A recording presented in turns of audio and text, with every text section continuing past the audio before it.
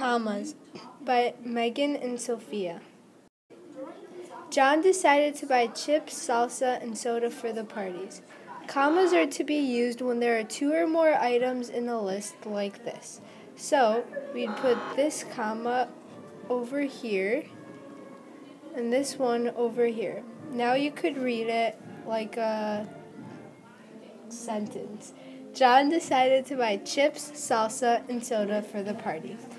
Also, you could take your thumb to place in between the commas and see how it works. So, does it work? John decided to buy chips and soda for the party. Yeah, it works. Great. On to the next slide.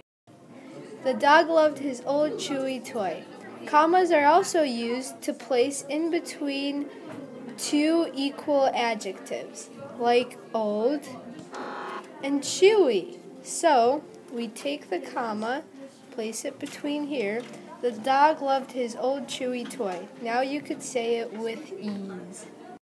I was born on January 5th, 2012, right before the apocalypse. Commas are used right after the date and after the year if the sentence continues. So put a comma after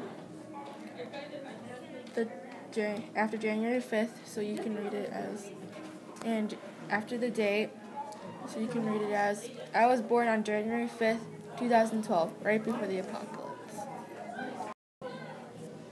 The package was located on 34th Street, Nashville, Tennessee. You add a comma right after the street name and town. Thanks for watching.